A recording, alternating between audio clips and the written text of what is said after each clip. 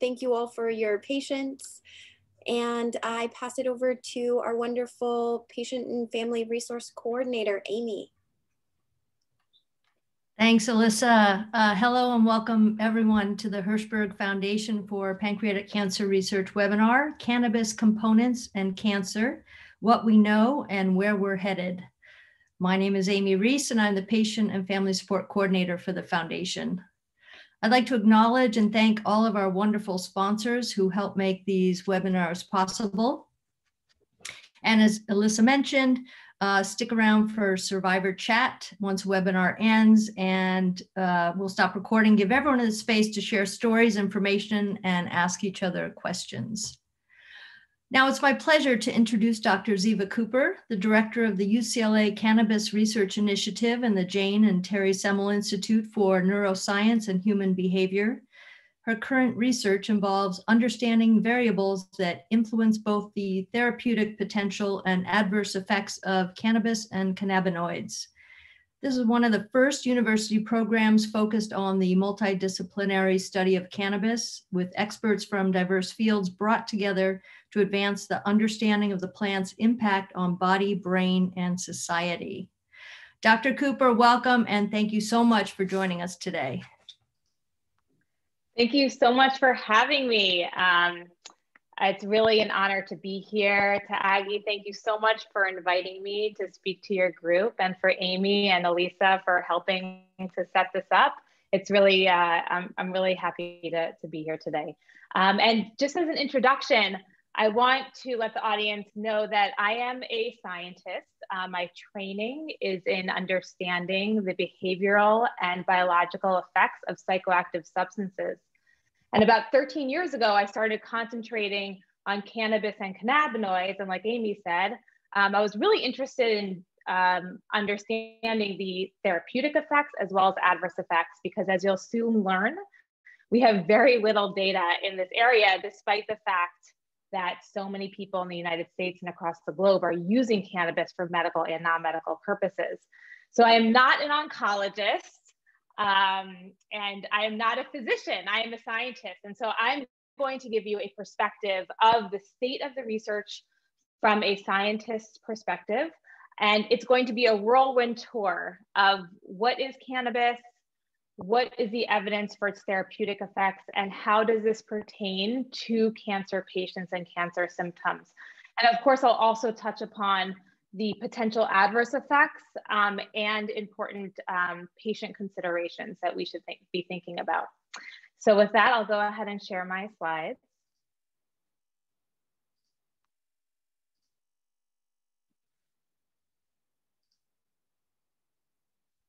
Okay, so I'll be talking about cannabis components and cancer, what we know and where we're headed. And I always let people know where my scientific and research funding comes from. So it's mostly from the NIH. I do get some funding from the California State Center of Medicinal Cannabis Research. And in fact, I'll be sharing with you a study that we have coming up that is funded by this CMCR, the Center for Medicinal Cannabis Research. So a brief overview, I'll talk about the changing landscape and history of cannabis and cannabinoids, specifically in the United States. And then I'll be sharing with you the actual evidence that we have supporting the therapeutic effects of cannabis for cancer and cancer-related symptoms, patient considerations, and where we're going at UCLA to help fill this gap in knowledge that you'll see is pretty significant. So I want to go back in history about 2,500 years ago to the Ice Maiden. The Ice Maiden was found in 1993 as a mummy in the mountains of Russia. And in 1993, she was found very, very well preserved, but it was indicated that it looked like at the time that she died, she was malnourished, and she actually had, she was buried with a bag of cannabis. It was recognized or investigated and later to be determined cannabis. And a couple of years later, some archaeologists and scientists did an MRI scan and they found that she actually had breast cancer when she died. And so this was an early suggestion that perhaps even 2,500 years ago, people were using cannabis for cancer. So fast forward several thousands of years, and we see how cannabis was brought to Western medicine. And this was done by Dr. William O'Shaughnessy. And in the 1900s, we saw that medical cannabis was available for many indications over the counter. You can see here a cough syrup that had alcohol, cannabis, as well as a little morphine. And what was interesting is that, these were used widely, that was accepted to be a treatment in Western medicine for a variety of conditions. A couple of decades later, we had the Marijuana Tax Act that was introduced by Harry Anslinger. And the Marijuana Tax Act essentially taxed cannabis for medical use at $1 an ounce, which was very significant for that time. And for recreational use, it was $100 per ounce. In 1942, the cannabis was removed from the US Pharmacopoeia. And then in 1970, Nixon placed cannabis on the Controlled Substances Act as a Schedule I substance. And the Schedule I substances are essentially drugs that have no therapeutic value and have high abuse liability and negative effects. And so you can see here, this is what the Controlled Substance Act looked like. And you can see that cannabis or marijuana with the red arrow was placed with hallucinogenic substances that were placed in the Schedule I category, which included LSD and DMT, peyote, mescaline, and psilocybin. As well as, it wasn't just marijuana, but it was also tetrahydrocannabinols. So some of the chemical components in the cannabis plant that had already been identified by researchers. And I'll talk about some of these tetrahydrocannabinols. So what that meant is that by putting cannabis on the Schedule I category, it indicated that it had no therapeutic use. Now, what's interesting is that despite the fact that it was put on as a Schedule I substance, the NIH and industry actually did a fair amount of research into cannabis and the chemical constituents in the 1970s and 1980s. And this research led to FDA approval of some of these constituents in the cannabis plant. Now, the drugs that were approved weren't actually from the cannabis plant, they were synthetically derived, but the chemical composition was identical to what was in the plant. So even though cannabis was Schedule I, we did see research being pushed forward despite these harsh federal regulations, which even today impede research. So you fast forward to today, and what do we see? Even though cannabis is still federally illegal, it is still Schedule I. You can see that the map of the United States is, the majority of it is green. The green states indicate some level of legal regulation of cannabis. The light green indicates that cannabis is legal in that state for medicinal reasons. And the dark green indicates states that have regulation for cannabis that is both medicinal and non-medicinal, what is called adult use. So again, even though cannabis is still federally illegal, the majority of the people living in the United States have access to this plant, either for medicinal or adult use reasons. Now, this may not come as a surprise to you, but we know that cancer patients are using cannabis. And this was a survey that was actually done a couple of years ago. And I'm sure that if the survey was done now, we would see even more people using cannabis. It was a survey done in Washington State. At the time that the survey was done, Washington State had both legalized cannabis for medicinal as well as adult use. So it was widely available to patients. And you can see here that out of the patients surveyed, 25% said they had used cannabis in the past year. And the conditions that they were using it for were physical symptoms to help treat pain and nausea and appetite, to help with stress and depression, to help with sleep. And interestingly, about a third of these patients were using it to treat cancer. So today I'm going to talk about the evidence that we have for cannabis to be able to help with these indications that people are using cannabis for, including the potential for cannabis to treat cancer. In other words, to have anti-tumor effects. So we hear a lot about the medicinal effects of cannabis. We hear that it could potentially help with PTSD and depression. We hear that cannabis might be helpful for age-related disorders. This is especially relevant given the fact that people over the age of 50 are the fastest group of people who are initiating cannabis use. We hear that cannabis might be helpful in digging us out of this opioid epidemic. So perhaps cannabis might be a novel strategy to help with pain.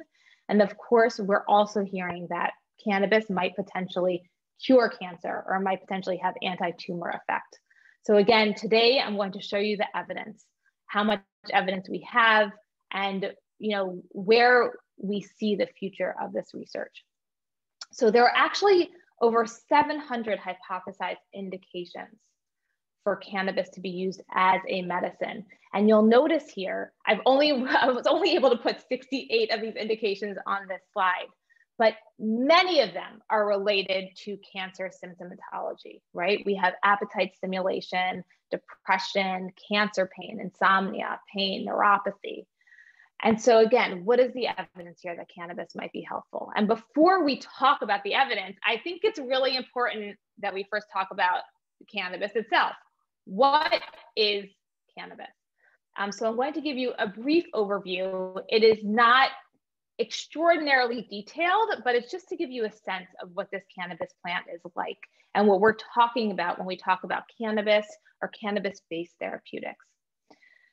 So we know that cannabis has unique chemicals, and these are called phytocannabinoids. Unique meaning that no other plant naturally has these chemicals unless they are genetically modified. So the cannabis plant has over 140 of these unique constituents. We know the most about this constituent called delta-9 tetrahydrocannabinol. And this was the compound that was studied the most back in the 1980s and turned out to be FDA approved in the mid-1980s. We know that tetrahydrocannabinol is helpful for some conditions. For instance, it can help increase appetite, it can help to decrease nausea, it can help to decrease pain under certain circumstances. And we know this based off of not just animal studies, but we know this from lots of double-blind placebo-controlled studies. Double-blind placebo-controlled studies is really the gold standard when we're trying to determine if a drug is helpful for indications. We study it in a population and we compare the active drug, for instance, here it would be THC, and we compare it to a placebo. And we give it to a patient population and they don't know if they're getting the placebo or if they're getting the active medication. And so there have been a lot of studies specifically with THC. Now, even though we know that THC is therapeutic for a number of indications, we also know that it does have some adverse effects. For example, when people use cannabis and they get high or intoxicated, this is because of the THC. We also know that it can have some cognitive effects immediately after its use, and it can also be abused and it can elicit dependence, meaning that if people use it frequently enough and then they stop abruptly, they can experience some withdrawal symptoms. And we'll talk a little bit about that later on. Another cannabinoid that we hear a lot about these days is cannabidiol, CBD. And CBD has become increasingly more popular in the industry and in patients because unlike THC, it is not intoxicating. It's not intoxicating, and it's thought, based on a lot of animal studies, to have quite a number of therapeutic effects. And so we think that if it's not intoxicating and doesn't have these debilitating effects on memory or attention, and it can have these therapeutic effects, that perhaps it's going to be a really safe and effective medication. But even though CBD is all over the place, we actually don't have so many of those placebo-controlled studies looking at if CBD is effective for all the indications that people are using it. Relevant to cancer and cancer symptoms, There have been studies looking at CBD's effects in anxiety, a handful of studies, and they have been encouraging. There have been studies looking at CBD's effects when it's given with THC and its ability to help with pain. As of now, there haven't been very many studies looking at CBD by itself for pain, which is curious, given that a lot of people are using CBD by itself for pain. There are a number of other cannabinoids that are popping up that you might actually be hearing about in the media, or if you were to go to a dispensary, that are starting to pique people's curiosity. And here are just a couple. There's CBDV and CBN. CBN is thought to really help with sleep. And then one of note that I just want to call your attention to, again, CBD and THC is the ones with the most studies being done. CBG is really interesting, especially with respect to cancer symptomatology, because it's thought in animals to not be intoxicating like THC. It's also been shown to decrease pain, increase appetite, similar to THC, and perhaps help with depression-like effects. And just a couple of weeks ago, actually, there was a study looking at this molecule called CBG and its potential anti-tumor effects. Now, what's interesting is that, as far as I know, there has not been a single study of this drug, of this compound in humans yet. And so this is a really low-hanging fruit that we're really interested in here. In addition to these phytocannabinoids, there are a couple of other different classes of compounds in the cannabis plant that aren't unique to the cannabis plant. They're shared with other, fruits and vegetables and other plants, but it's thought that some of these constituents also might have therapeutic effects. And one group of these constituents are called terpenes. And there are over 100 different terpenes in the cannabis plant. And it's thought that these terpenes by themselves might have therapeutic effects. And it's also thought that they might interact with these cannabinoids that I just showed previously to have an increased therapeutic value and maybe decrease some of the negative effects. And so here are 5 that are really interesting, especially 2 up above, beta-caryophyllene and myrcene, which are the focus of one of our studies.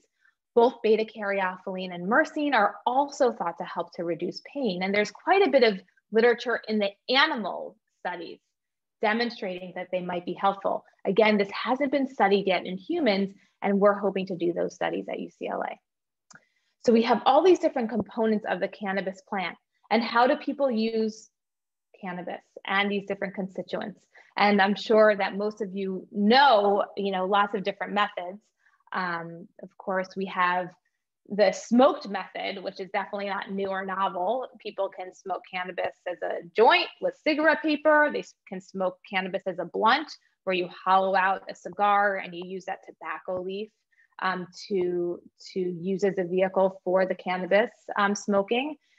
Topicals are becoming really popular now, all types of topicals, salves and lotions. Now people are starting to vaporize their cannabis use. And what you can see in the top part of that middle column is a volcano vaporizer that's actually approved for therapeutic use in Europe and Canada and Israel. And what this does is that it heats up the plant material, the cannabis plant material, to a temperature where the cannabis does not combust, but where the chemicals in the cannabis plant vaporize. And so it's thought to help reduce the respiratory risk that's associated with smoking, with the combustion. And then we have vape pens that usually use these cartridges that have these cannabis products in them. And we know that edible products are becoming increasingly more popular for people who like chocolate or baked goods, and those who prefer, the Mediterranean palate. We have the pistachio encrusted baklava.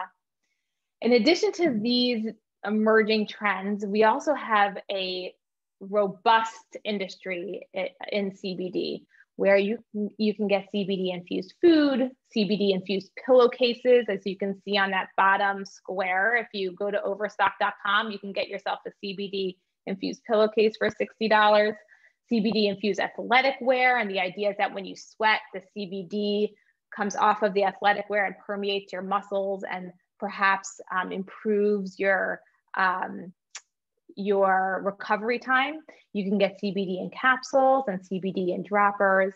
And then we have all these other cannabinoids that are becoming popular, CBN, CBG, CBXYZ, and we're starting to see these products available in all different forms, especially in Los Angeles, where there's a significant industry. So we have all these different ways that people are using these products. And we also know that cannabis itself is changing over time.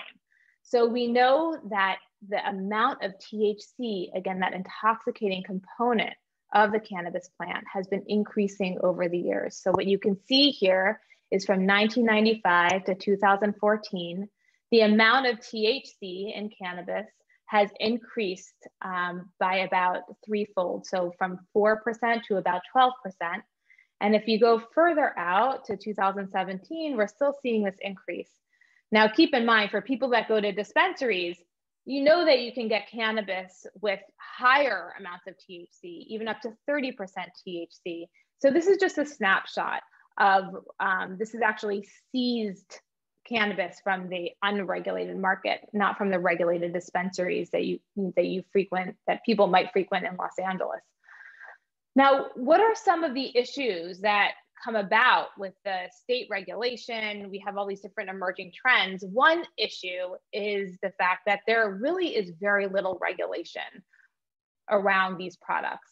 And so I'm going to show you some data from about 5 years ago, where a group of researchers took edibles from 3 different cities, and they compared the labels of these edibles to what was actually inside of that product. So they tested all these products to see the accuracy of the labels. And what they found was that only 17% of these products were accurately labeled, and 23% were under-labeled, meaning that the products had more THC in them than what was in the label. Now, what was surprising or shocking at the time was that the most under-labeled products were actually in Los Angeles. Now, what I want to point out is that Los Angeles now, and California in general, has very stringent quality control standards, where the dispensaries that are regulated, they have to maintain a certain level of quality, and they have to test their products now. And so now in Los Angeles, if you go to a regulated dispensary, you can be assured that the products that you're getting, that the label reflects what is in those products. But it's something that I'm going to talk about a little bit later that I think is important when we think about patient considerations. So those are the THC products. And what about the CBD products? What some researchers found was that for the CBD products, 70% of them were mislabeled. So they had more or less CBD in those products. And over 20% had THC in them, THC levels that could be detected. And so this is a concern, because if you're a patient and you're getting CBD rather than THC, because you don't want necessarily the potential adverse effects of intoxication, potential impact on memory or attention, and you're getting a CBD product that has THC in it, it kind of defeats the purpose of your choice. So these findings demonstrate the real need for regulation, but the actual lack of a federal regulatory framework right now. So it's really kind of the Wild West. At least in California, again, there are pretty stringent measures here within the regulated dispensaries. But keep in mind that in Los Angeles, for example, only 20% of the dispensaries in Los Angeles are regulated. The other 80% are not regulated. And so it's important to know when you go into a dispensary if it's regulated or unregulated. So now that we know what cannabis is, let's talk about the data pointing to the potential that cannabis and cannabinoids might be effective therapeutics for cancer and cancer symptomatology. So I'm going to talk a little bit about an experience I had about 4 years ago. I was invited to participate with the National Academies of Sciences. They gathered together a group of 16 experts, and we put together a consensus statement. It was a 450-page book that essentially summarized all the data related to the therapeutic effects of cannabis and cannabinoids, as well as the adverse effects of cannabis and cannabinoids. It was a huge undertaking, but what was gleaned from that report was a really solid sense of where we are with respect to the knowledge of the negative and therapeutic effects of cannabis and cannabinoids. Out of that 450-page book, only 50 pages were dedicated to the therapeutic effects of cannabis and cannabinoids. The other 400 or 350 were dedicated to the adverse effects, simply because we just don't have that many studies done in this space yet. So I'm going to share with you what our conclusions are and how they pertain to cancer symptomatology. So we looked at the 20 most qualifying conditions that people can get cannabis in states that have medical cannabis laws. And what you can see here, of these 20 common qualifying conditions, many of them are associated with cancer symptomatology. We have anxiety, chemotherapy-associated nausea and vomiting, chronic pain, depression, sleep. So I'm going to share with you the data that we found here. And what we found was that there was substantial evidence supporting the use of cannabis and cannabinoids for chemotherapy-associated nausea, vomiting, and anorexia, as well as HIV-associated anorexia and cachexia. We also found that there was substantial evidence supporting the use of cannabis and cannabinoids for chronic pain.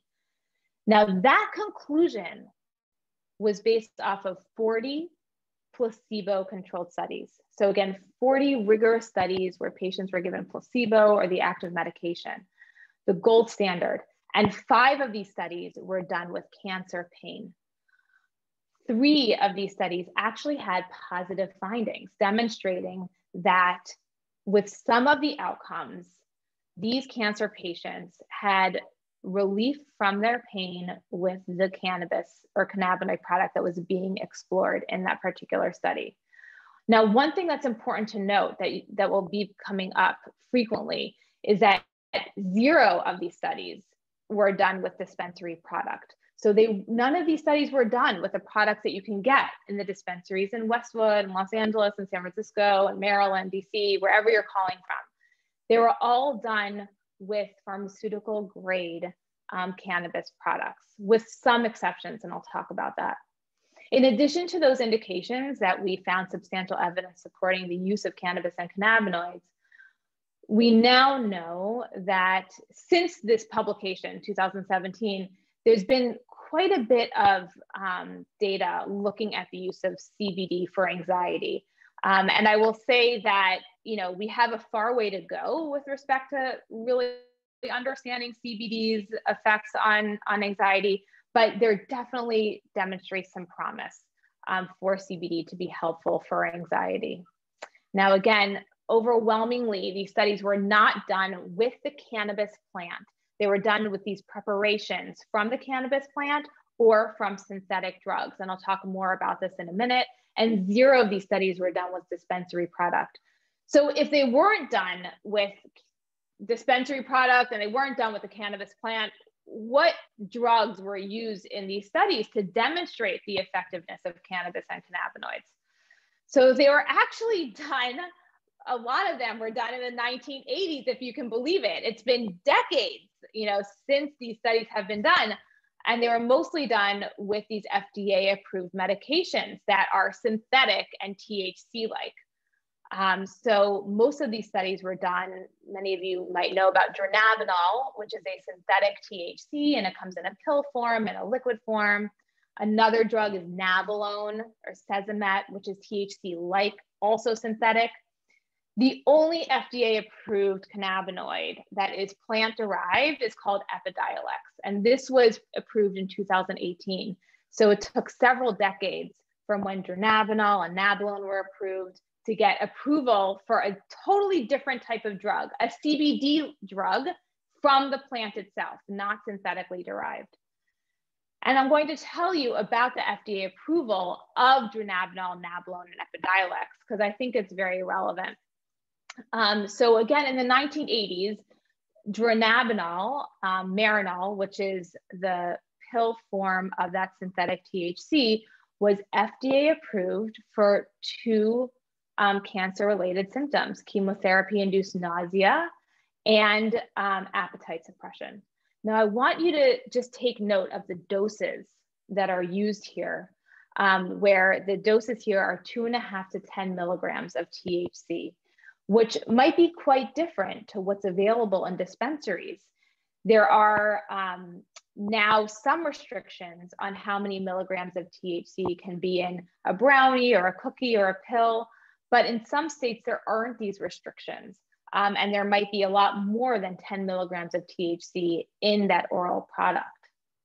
There have also been studies with this drug looking at its effects on pain. Another form of the synthetic THC, dronabinol, is a liquid form. It's called Syndros, which is also approved for chemotherapy-induced nausea and appetite suppression. And yet another one that was also approved back in the 1980s, which is a THC-like drug, also approved for chemotherapy-induced nausea. And there have been some studies looking at this drug for pain, although not in cancer pain. And then next, we have the only FDA-approved drug that comes from the plant, that comes from the cannabis plant. And again, this was approved in 2018. It's pretty much 98%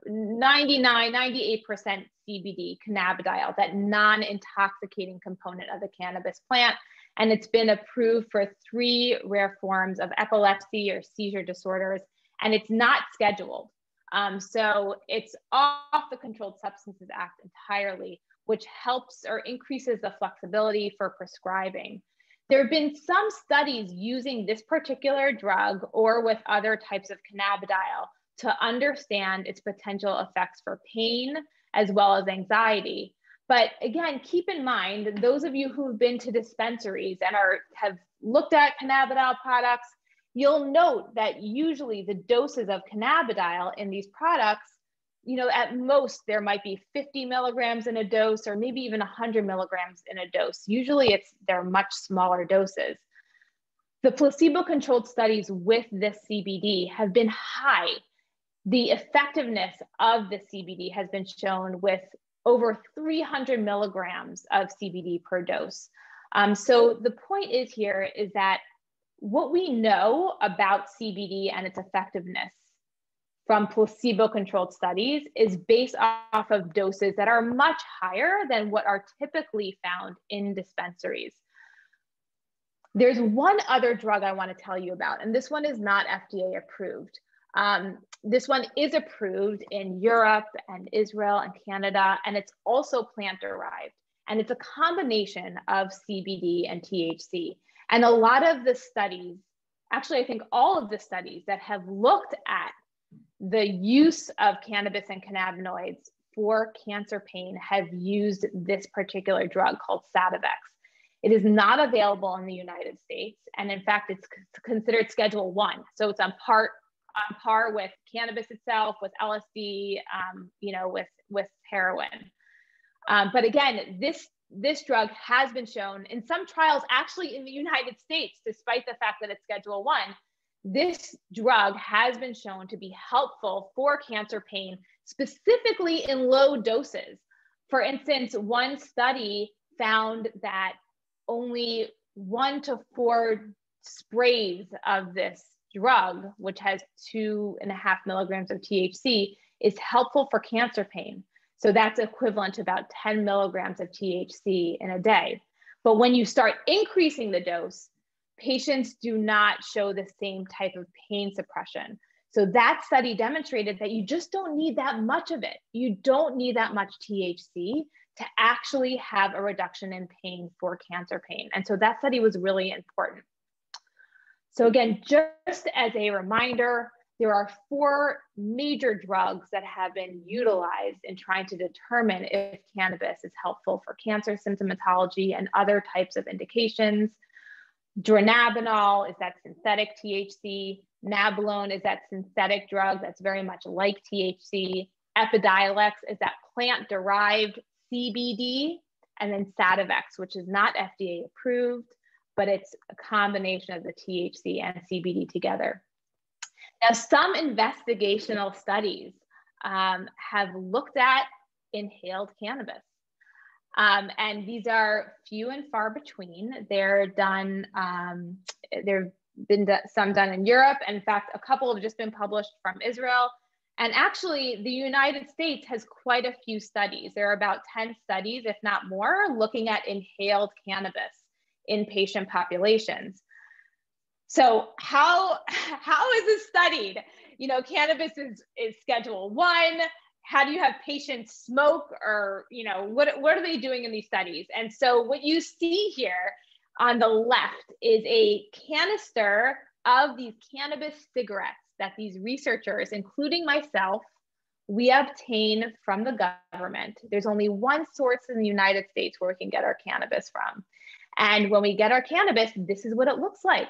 They are, I will say, they're uniform, very nicely rolled cannabis cigarettes. They have about a gram of cannabis in each one.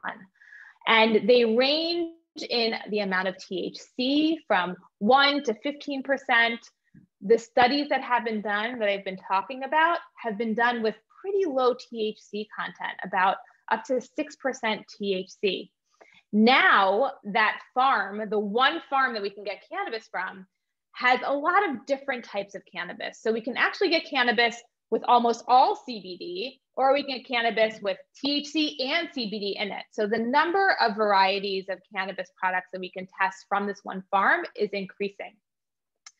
Because cannabis smoking, there's issues with it, especially if you're looking at cancer patients. There's a concern that a lot of cancer patients have where they don't want to smoke their investigational medicine. So in 2007, there was a movement to start looking at vaporizing.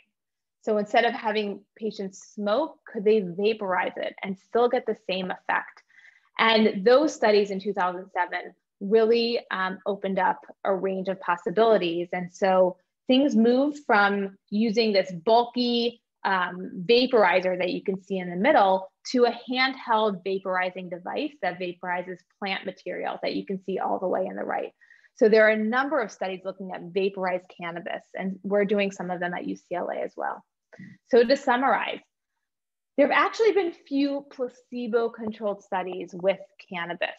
Most studies have looked at THC, the synthetic THC, or THC-like drugs. And there have also been those studies with that spray with the THC and CBD combination. There are 4 FDA-approved cannabinoid-based medications. A lot of people don't realize that. And 3 of them are approved for cancer-related symptoms. So that's really important to understand. In the history of cannabis and cannabinoid therapeutics, the first indications that were approved for cannabinoid in the United States were for cancer-related symptoms. With respect to effective doses, how do we map on to the FDA-approved doses to what is available in dispensaries? And that's difficult given that there are variances between the doses that are available in dispensaries and the doses that are provided with these clinical grade, pharmaceutical grade drugs. Now, what about the anti-tumor effects of cannabis? You'll see that I've left that off from the previous slides. And in part, you'll see that there's just not that much data here. There's really nice data in cell and animal studies demonstrating that cannabis and cannabinoids, specifically THC and CBD, might help to mitigate the induction of, it might help to improve the induction of cancer cell death. It might help to blockade cancer cell proliferation, impair tumor angiogenesis, and inhibit cancer cell migration and metastasis. And another interesting thing to note is that in some of these studies, they've demonstrated that THC and CBD can act together with anti-cancer drugs to improve the therapeutic outcomes, again, in animals. And in these studies, the animals, it seems like these drugs are safe and effective. Now, what do we know about this in humans? There was a case series report published with patients that were using CBD, and it seemed like there was a clinical response in the patients that were using CBD. So this provides some window of evidence that perhaps CBD might be helpful. There was a really interesting study where they did intracranial THC administration in 9 glioblastoma patients. So they were administering THC almost directly to the tumor. And what they found was that it was safe, THC was safe, and there were decreased markers of malignancy. But keep in mind that there wasn't a placebo-controlled group in this study, but it gave a window into the potential of THC for glioblastoma. Now, I want to share an important update with you. I put these slides together a couple of days, and when I was putting them together, there's a study that's very well known about how there was a placebo-controlled trial with glioblastoma patients, and THC, the combination of THC and CBD, improved survival rate. But the study hadn't been published. We knew about the abstract. It had been presented at a conference. The study hadn't been published. 2 days ago, the study was published, and they're really impressive findings. And this really brings the field forward. So I look forward to sharing that with you. There are also 2 studies with THC and CBD underway. Now, what about specific to pancreatic cancer? In animal studies, it's been shown that THC and CBD can suppress pancreatic cancer cell growth. And also THC and CBD can inhibit proliferation of pancreatic cancer cells. And what I have here is a photo of what happens to the tumor size and the tumor weight in animals that have been treated with THC and CBD on the bottom, so with drug, versus those that have not been treated with drug. And what you can see, without even having to weigh these tumors, you can see visually that the tumor size is significantly smaller in the animals that have been given CBD and THC. So have these studies been translated yet to humans? Unfortunately, no. As of now, there have been no studies looking at the anti-tumor effects of cannabinoids in pancreatic cancer. So again, we have some really nice data looking at the effects of cannabis and cannabinoids for cancer symptomology, but very little is known about cannabinoids and cancer and tumor growth in people yet. So some patient considerations that are important to think about. So here I usually talk about the adverse effects of cannabis and cannabinoids, but they're not necessarily all applicable to cancer patients. For instance, people who smoke cannabis are known to, there's a known association between bronchitis and cannabis smoking, a risk of vehicle crashes, low birth weight in women who are pregnant and are using cannabis while they're pregnant. So those aren't necessarily related to this population. It is important, like I said before, that THC is associated with impaired learning, memory, and attention, dizziness and falls, specifically in older populations. THC is associated with this. And importantly, there's a known drug-drug interaction between these chemicals, the cannabinoids, as well as prescribed medications that people use, including immunotherapy and chemotherapeutics. So that's really important to note. There are some mental health issues associated with cannabis and cannabinoids that people should be aware of. For instance, there's an association between acute psychosis when sometimes people use cannabis, anxiety. People in the audience might have experienced using cannabis or THC and feeling anxious, as well as a recent report showing that in medical cannabis patients, they report a fraction of that population do report that they have withdrawal symptoms when they stop using it. And so that's just important to keep in mind. Another important thing to keep in mind harkens back to what I was talking about originally earlier on, is that what's in the bottle? Not necessarily what are the adverse effects of what is in the bottle, but can you be certain that what's on the label is an accurate reflection of what's in the bottle? So when thinking about the use of cannabis and cannabinoids as a cancer patient, you know, it's important to consult your physician, let them know what you're thinking about, especially with respect to these drug-drug interactions, and they should be able to talk to you about that. It's important to think about the regulated versus unregulated products. So how do you know that a dispensary that you're going into is regulated? And this is a question that we get frequently. In the state of California, the California Bureau of Cannabis Control actually has a website, and you can go to that website and you can put in the dispensary and you can find out if it's a regulated dispensary. And one of the reasons, again, why this is important is because all the products that are in that regulated dispensary have to adhere to the California state standards with respect to the quality control, and that's important. Product integrity, it's important whether you're in California, the US, or any part of the globe. You want to make sure that, again, not you, but in general, that what's on the label is actually, in fact, what's in the product. And one way that you can do this, or one way that an informed patient can do this, is by looking to see if that product has something called a certificate of an analysis. Certificate of analysis. And what a certificate of analysis tells you, and this is an example of one, a certificate of analysis tells you that this product has been tested, that this product has this amount of THC, this amount of CBD, this amount of other types of cannabinoids. It might also tell you if there's heavy metals or pesticides. So a certificate of analysis is important. Now, the United States, we don't have any guidelines with respect to how to use cannabis. None of the medical associations have come out with guidelines. So, thinking about, where do you get guidance from? Where does a patient get guidance from? It's really difficult to know. It's not federally regulated.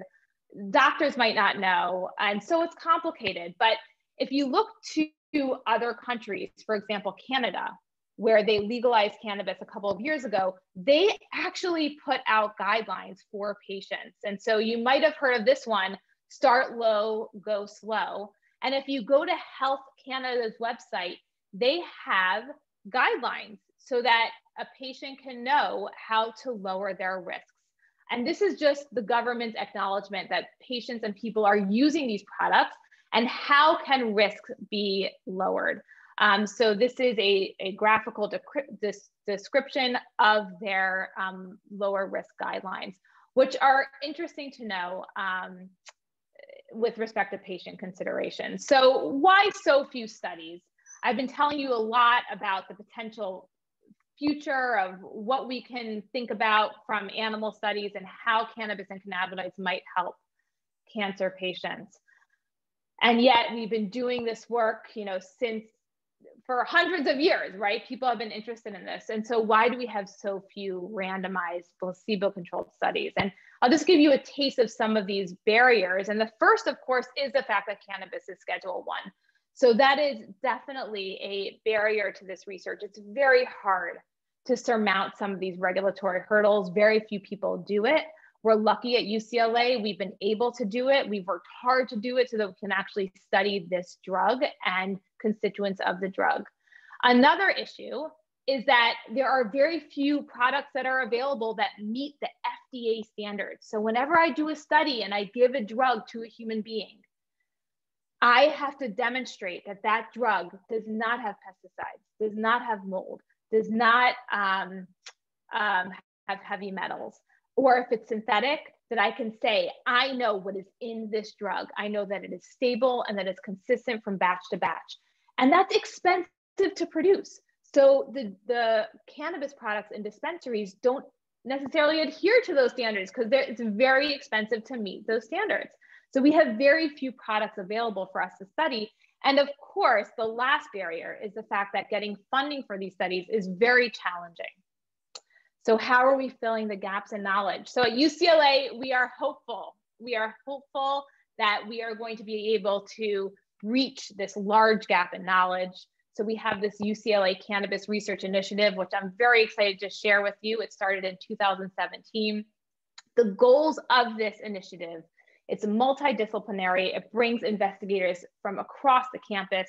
We have legal scholars. We have people in sociology, political science. We have oncologists, we have neuroscientists, and we all come together to talk about the most pressing issues and to figure out how we can move research forward.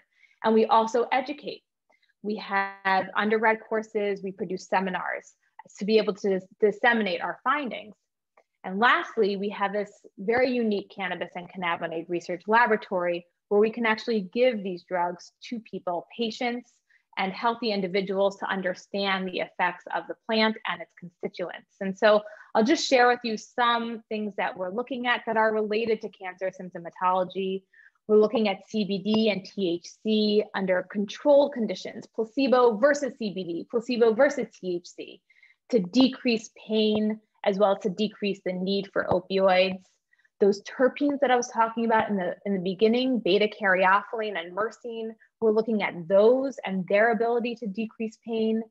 CBG, that cannabinoid that I was talking about earlier, that's never been given to a human. We just got funding to look at CBG and understand its effects to be able to reduce pain and increase appetite. And we have several other studies. We're interested in differences between men and women, aging, sleep, anxiety, and substance use. So to conclude, cannabis and cannabinoids hold promise for many symptoms related to cancer: pain, nausea, anxiety, appetite, sleep. And it's really important that we have dialogue about the unknowns with physicians, and we also continue educating to ensure safety and to minimize adverse effects. And if you want to learn more, please get in touch with us. cannabis@mednet.ucla.edu. We're on Twitter. And I'd like to thank my colleagues at UCLA, my mentors at Columbia, and a mentor and very dear friend, Dr. Donald Abrams, who's an integrative oncologist who's a pioneer in this field. So thank you so much for listening, and I look forward to answering some of your questions. Dr. Cooper, what an excellent presentation. Thank you so, so much. This subject is so important to all of us at the Hirschberg Foundation and to help the cancer patients with any of these symptoms. So these studies, it's important for us to speak with you and be up to date on what's happening. We do have some questions that came in via registration.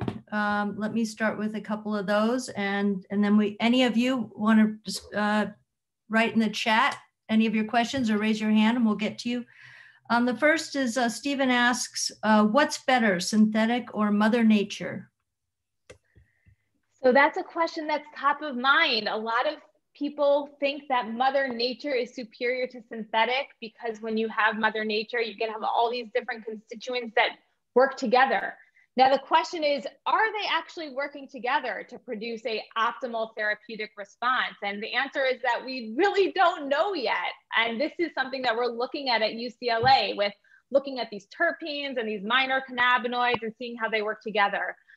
I will say that I think what's best is what's been studied, right? So whatever product that we have the most information on, I think in my humble view is what's best. We know the potential effectiveness, at what dose, at what mode of administration, and what are some of the adverse effects that you have to be mindful of.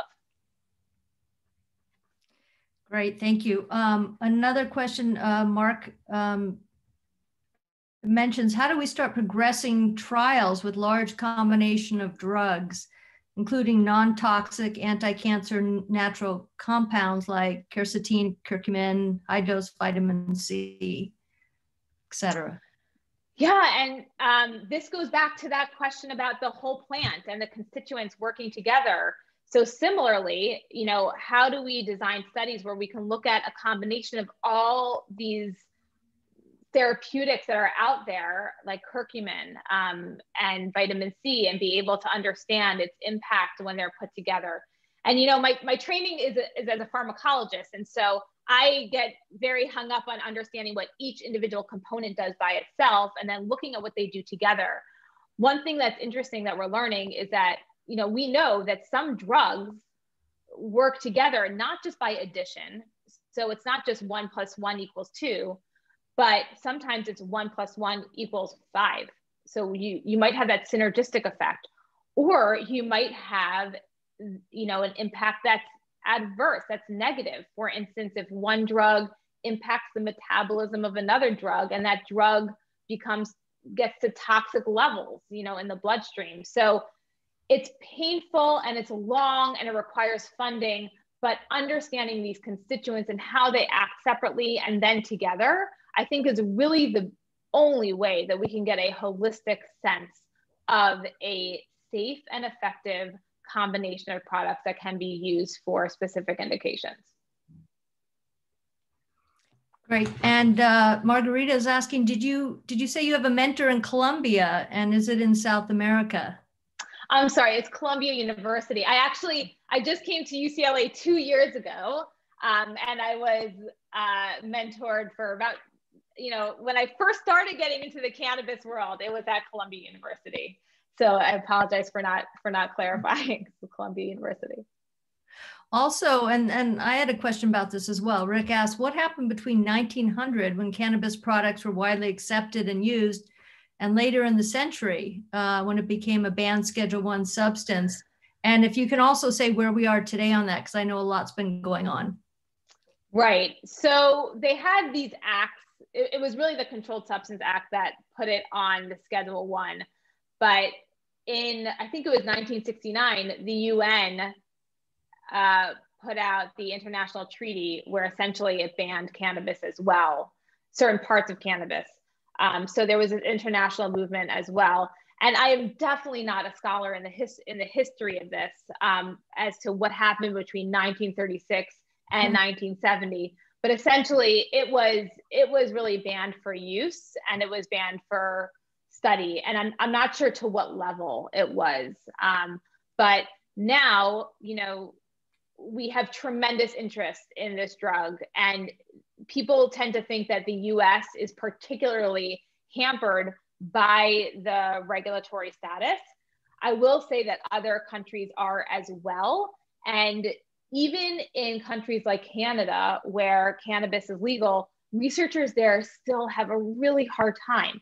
They have a hard time getting access to drugs that can be used for clinical trials, similar to what I was talking about before.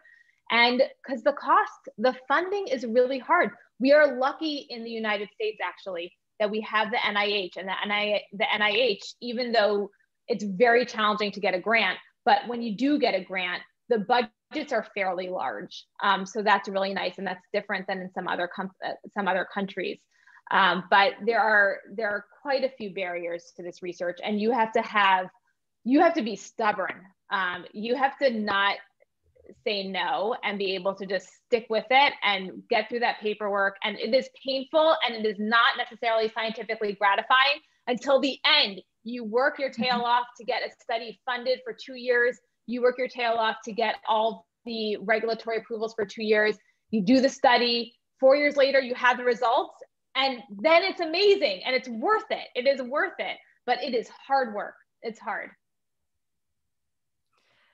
Also, are you aware of any European-based institutions researching cannabis in a similar manner to what you were doing at UCLA?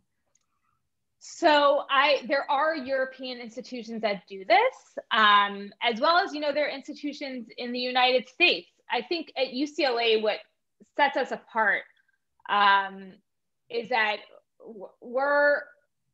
I think that we're lucky because it's such a large institution with so many experts in diverse fields who are really interested in this topic.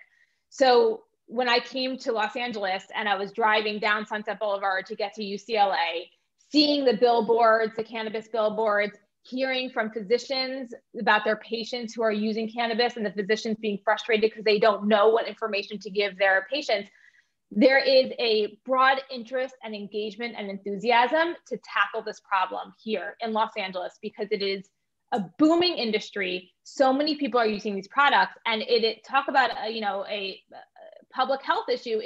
I think it's more pressing here than, let's say, where I was in New York. It just wasn't. It was prevalent. Cannabis use was prevalent in New York, but not the same way that it is here. And that has really surged interest and enthusiasm to do this work and to be able to stick with it. To work through the year-long need for meeting the regulatory standards. Because I think that in a lot of places, researchers would just be like, you know what, it's just too much of a hassle. I'm not going to do it. So there is a certain enthusiasm and interest at UCLA that I don't know all the other, centers around the world, but I can say that from my experience, UCLA is quite unique. Got it. And hi, Ryan and Rebecca. They've been finding that a high ratio of CBD to THC, like 7:1 or higher, will minimize the psychotropic effects of the THC. And what is your experience with that? So I can just say from a pharmacologist perspective is that we know that CBD isn't intoxicating. We know that THC is intoxicating. So people talk a lot about these ratios, the 1-to-1, the 1-to-5, the 1-to-20. What I care most about is the milligrams. What is the actual dose that you're taking? Not the ratio, but the actual dose, right? And so that's really important to look at. So if you're taking a 1-to-10 ratio of THC to CBD, and the amount of THC in there is 0.5 milligrams, then yeah, you're not, from my experience, you're not going to feel any intoxicating effects from that very small amount of THC. And it's possible that CBD might be helpful with anxiety in that circumstance. That dose of CBD hasn't yet been studied for anxiety, but it might be. We don't know. The studies haven't been done yet. But yes, tinkering around with the THC and CBD doses, there are going to be variations in effect. And I really think that it's about the actual dose. We don't know so much about how much the ratios matter. It's really about the dose. At least I would say that. That's my hypothesis. Great. Another question. Rick asks, I don't understand the laws. How are the 80% unregulated dispensaries allowed to be open? Yeah. Well, there's unregulated cannabis businesses throughout the United States before. I mean, you know, you can think about what the cannabis business was like before we had these regulations in place. And, you know, a lot of these unregulated dispensaries, they can go under the radar. So, you know, they're not necessarily, sometimes they're getting hammered with fines or being shut down. I don't know if you saw in Canada, some unregulated dispensaries, this is so Canadian. They put the Canadian law enforcement, they placed bricks in front of the unregulated dispensary so people couldn't go in and out. Like that was their solution. It was a good solution. You really couldn't get access to the unregulated dispensary then. But so I don't know what the rates are for, you know, having the unregulated dispensary shut down or fined. But I do know that it is a really big issue and that people don't know that there's a difference between the unregulated and regulated dispensaries in Los Angeles. All right, and speaking of Canada, Sandy asks, I live in Canada, and upon my diagnosis of stage 3 pancreatic cancer, I was prescribed Nabilone by my general practitioner for chemo-induced nausea. I don't know if it was that or the good anti-nausea med I was prescribed, but I had no nausea, vomiting, diarrhea, etc. I recently had mets to liver, so now stage 4. So would you interested in looking into Sativex? What are your thoughts? Also, many people with pancreatic cancer have tried Rick Simpson oil. What are your thoughts on that and effectiveness, side effects? Thank you. Wow. So thank you so much for sharing that story. And I'm sorry to hear that you're struggling now. I was concentrating more on that than the actual question, actually. So the question is, it sounds like Nabilone was really helpful for you. Again, I'm not a physician, but based on my own intuition, it seems like if Nabilone was helpful, I know that there are some cost concerns with Nabilone. At least there are in the United States. If Nabilone was helpful, it seems like it might be worth just going with it. But again, I think it's important to talk to your physician about that. And with respect to the Rick Simpson's oil, you know, it's interesting understanding how CBD might be helpful for these indications. And a lot of people are reporting the success.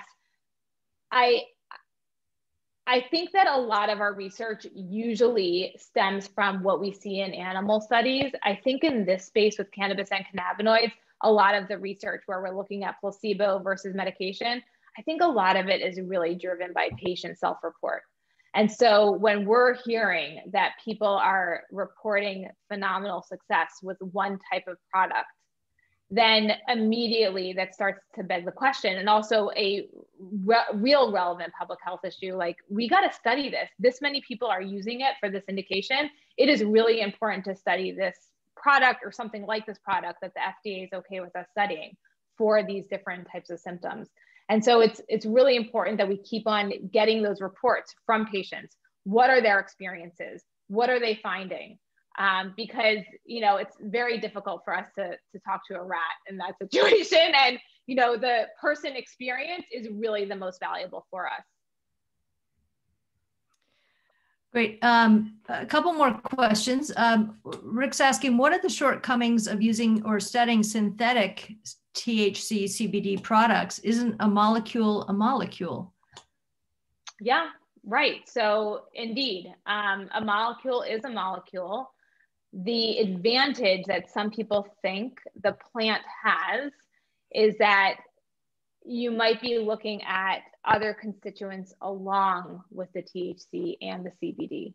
So when you're looking at just the synthetic version, you're only getting the THC and the CBD. You're not getting these other constituents that are in the plant. And so some people think the advantage of looking at the plant THC and CBD is that you get these other constituents that might be helpful.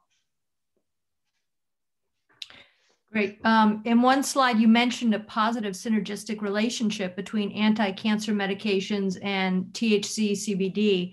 And in another, you mentioned an adverse effect between these and chemotherapy. Could you elaborate a little, Ryan asks? I can elaborate a little. I can say that, you know, there have been 1 or 2 publications that have looked at the interaction between these drugs in people while they are using chemotherapeutic agents. And I remember there was one of note last year that showed concerning changes in the levels of the chemotherapeutic agents. A recent study out of Israel showed that there wasn't an impact on CBD and the chemotherapeutic agent. So that was a relief, but it is something to keep in mind because you don't necessarily want to mess with those blood levels of your chemotherapeutic agents. And the issue is that, again, when you do these studies, you know, placebo-controlled study where you're doing a very rigorous procedure, you can actually look at blood levels. I mean, that's one of the aspects of doing these studies is you want to make sure that there isn't these drug-drug interactions. And it's something to consider as a patient and as a physician who's treating the patient. Thank you, Dr. Cooper. Aggie, it's 2:10. Okay. Any questions we didn't get to, we're going to continue with cyber chat. You're welcome to stay on. First of all, Ziva, this was an overwhelming presentation. I'm sure everybody's very grateful and somewhat confused because I think the biggest question would be, what medical advisor can I go to that can lead me into the right direction?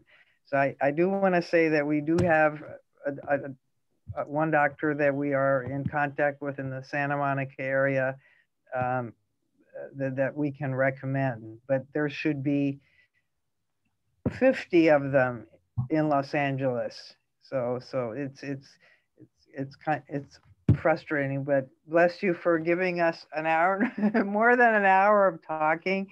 And we really, truly appreciate it. And I know everybody learned.